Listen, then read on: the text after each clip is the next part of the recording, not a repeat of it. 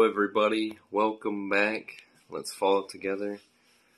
The other evening, my wife and I watched this show on Netflix. It was about a man who swindled a lot of money from a lot of different women, throughout the world.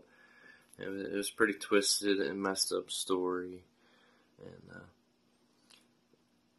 part of the way through the story, it showed this guy, and you just see in his eyes, he was living in what the world would call a lap of luxury.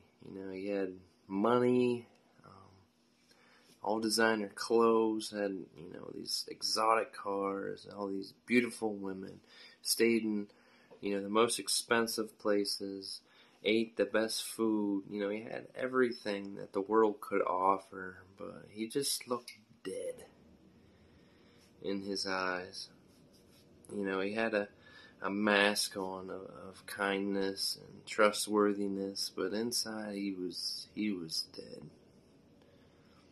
And I recognize this because, well, in a way that was me. I may not have done some of that stuff. I definitely wasn't a millionaire driving Ferraris or Lamborghinis, but before Jesus saved me, I was lost in sin. I was a heroin addict, and I was doing the same thing, just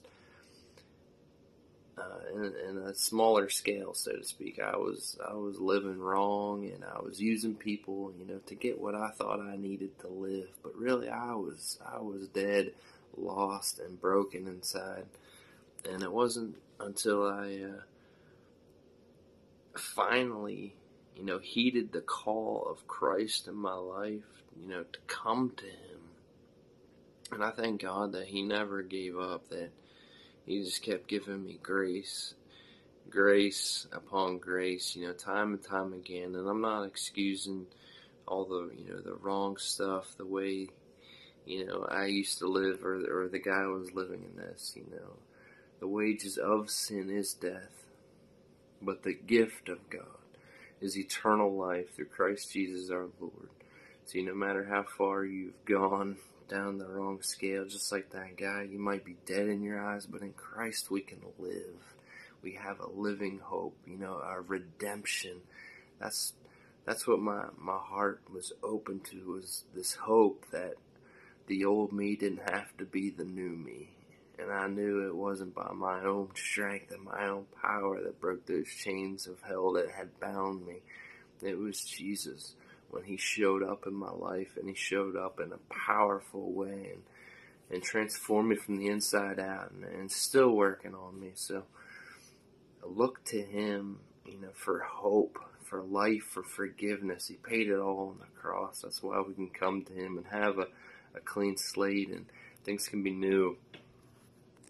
I don't have my Bible on me, but this is prophesied in Jeremiah 31. He talks about writing His laws on our hearts.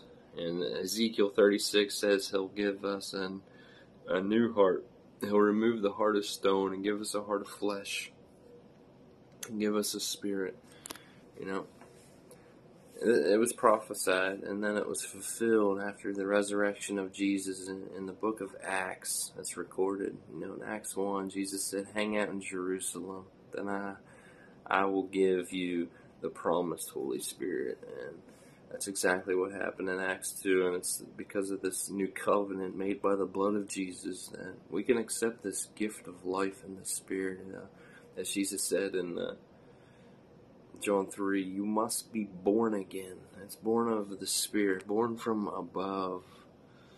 It's a gift of God. None of us can, boast in our own, greatness that we arrive there by doing a bunch of great things. No, you're saved to do great things, but it's by the grace of God. When you said yes to Jesus, as Him being your Lord and your Savior, your deliverer and your Redeemer. He can make old things new. He can make dead men alive. He can make deaf men hear, blind men see, and lame men walk. And He's a God who does miraculous things. So I pray that you would look to Him and find life in Him. Heed His call. Don't walk away with a heart or a stubborn heart. God is gracious. He is a good God, and I believe He loves you. That's why He gave His Son for you. So even while you were dead in trespasses and sin, you could be alive with Him in Christ. Be blessed.